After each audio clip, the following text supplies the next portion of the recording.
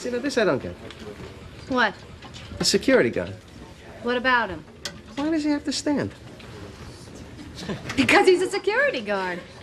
But I mean, look at him. He's got to be on his feet like that all day. I mean, that's brutal. I think I'm going to say something to your uncle. George, you just met him. Don't say anything to him. Aren't you concerned about the security guard? Not really. She's not concerned about the security guard. What kind of a person is this? I'm marrying a person who doesn't care that this man has to stand here 8 hours a day when he could easily be sitting. All right, George. What do you think? Let me ask you something. When you go into a store, does it bother you that they make the security guard just stand there all day? No. It didn't bother Susan either. That's why I'm different. I can sense the slightest human suffering. Are you sensing anything right now?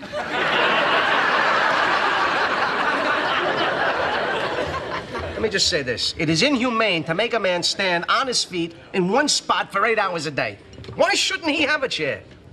Well, what about criminal activity? He's got to be alert. Well, he can't jump out of the chair? How long does that take? Here, look at this. Here, watch. Criminals! Boom! I'm up! Stop it! Stop it! Stop it! Maybe they offered him a chair and he turned it down. Would you get out of here? Who's going to turn down a chair? I would be very interested to know how he felt about all this. Maybe I'll have a talk with him. I know you will.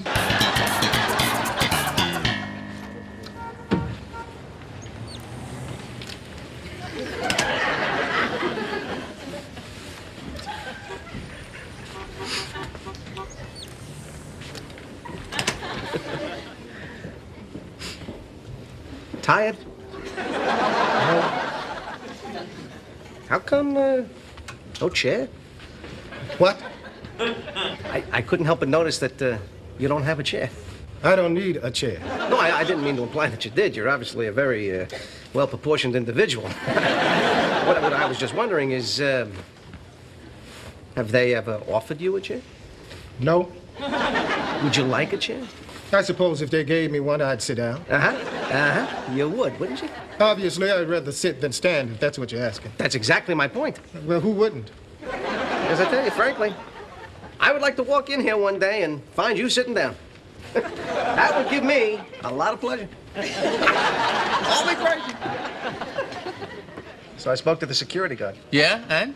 Well, it was tough to get a good read, but I think if I brought him a chair, he'd sit. So you're gonna get him a chair? Yep. It's really just a question of what kind. Thinking about a bar stool. Yeah, I'd give him some height, be able to check things out. With a back or without? Oh, I think I'd go for the back. Swivel? I suppose he could swivel. Hey, maybe one of those director's chairs. What do you think of those? I think that's kind of a pompous look. You know, my parents used to have a kitchen chair that would have been perfect. You mean one of those vinyl things? Yes. Vinyl, yeah, maybe.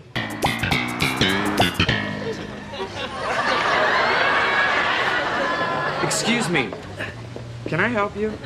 Nope, just giving the chair to the security guard. Did Mr. Ross tell you to do this? What's your name? Evan Fain. I'm engaged to Mr. Ross's niece. I'm probably going to be taking over this whole place someday, so if I were you, I'd stay on my good side. I'm terribly sorry. I didn't know. Innocent mistake. Well, there you go. What do you think? Mr. Ross said this was okay? I'm his nephew, all right? Don't worry about it. Go ahead. Check it out. Well.